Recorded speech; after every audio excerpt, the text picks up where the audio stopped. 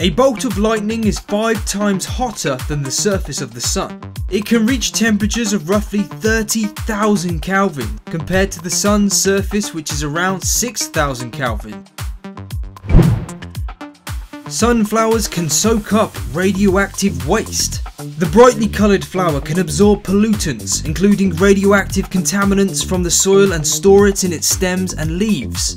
The flower has been planted after many nuclear disasters, for example at the Chernobyl site. When a woodpecker's beak hits a tree, its head is subject to 1,000 times the force of gravity. The fascinating bird is able to peck up to 20 times per second, but does not experience any trauma to its brain because of special air pockets in its skull. A Catholic priest first theorised the Big Bang Theory. Georges Lemaitre was a Belgian priest, astronomer and professor of physics who proposed many theories, and one of them became known as the Big Bang Theory and the origin of the universe, which he called the cosmic egg. A day on Venus is longer than its year. It takes Venus 225 Earth days to make one complete orbit around the Sun. However, it takes 243 Earth days for Venus to spin around its own axis, making one Venus day longer than its year. If you placed Mount Everest at the bottom of the Earth's deepest known point, the peak would still be 7,000 feet below sea level.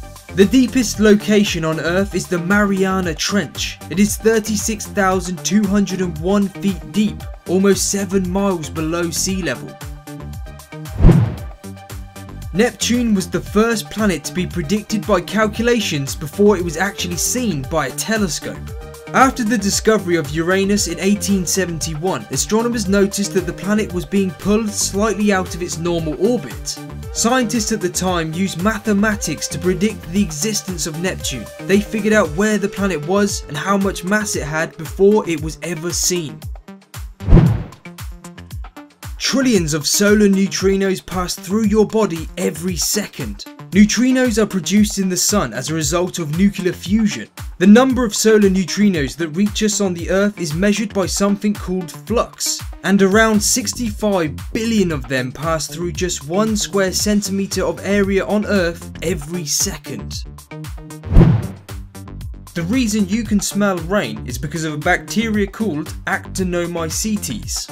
When it rains after a dry period, a chemical reaction is caused. The reaction causes soil-dwelling bacteria to release chemicals which creates petrochores, a pleasant odour.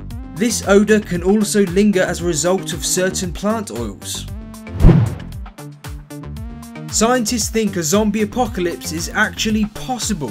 Dead humans can't come back to life, but certain viruses can induce aggressive zombie-like behaviour. An example that has been used is a rabies flu hybrid virus. This potentially could infect the central nervous system and drive people violently mad, with the ability to spread through the air as the flu does. But don't worry too much, as the Pentagon genuinely have a plan to fight off a zombie apocalypse.